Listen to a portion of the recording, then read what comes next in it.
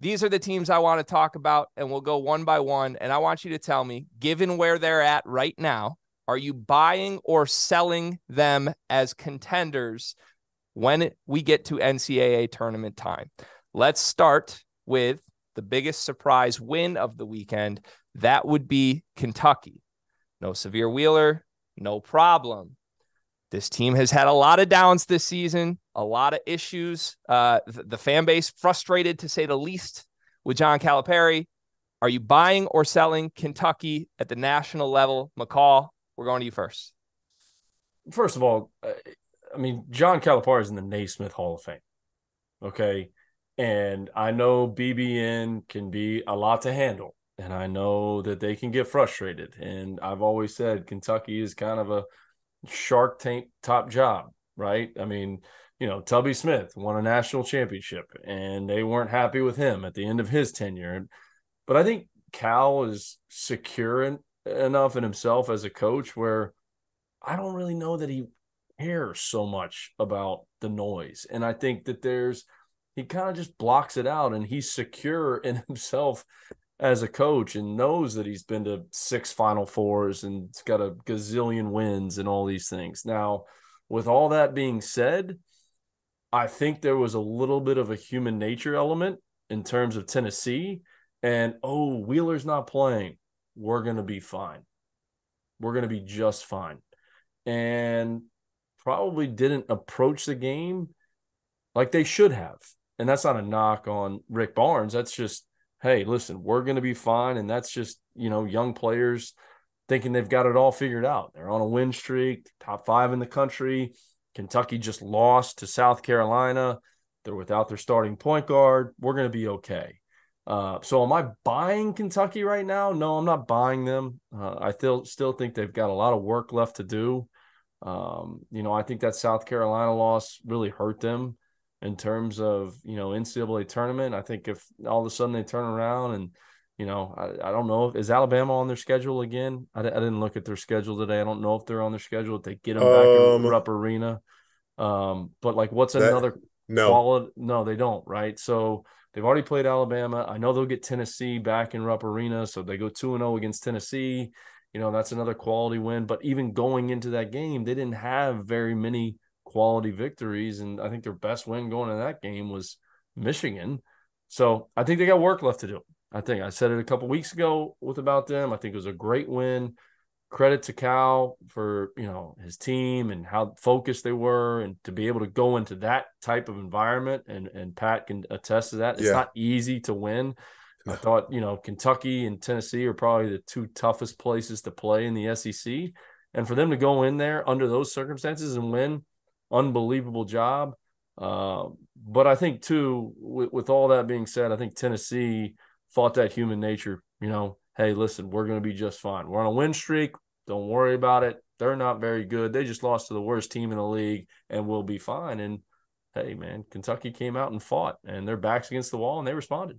Matt, your tone when you said Michigan hurt my soul, just for the record. Those are my boys. And when you say, hey, Michigan, that hurt my soul a little bit. I'm not going to lie. The other thing, just schedule-wise, they may not have a ton of great top-tier opportunities. They got Kansas. What do you mean? I'm going to say, they get Kansas at Rupp Arena, right? They get Kansas. Pat, are you buying or selling the Wildcats? I'll tell you, I am buying. And reason being, Tennessee had every opportunity to win that game. I'm not sure if you saw how many bunnies they missed. I'm talking open layups. They missed at least 6 or 7 open layups. Like, that would have easily shifted momentum, kept things in their favor. Cason Wallace had a goose egg.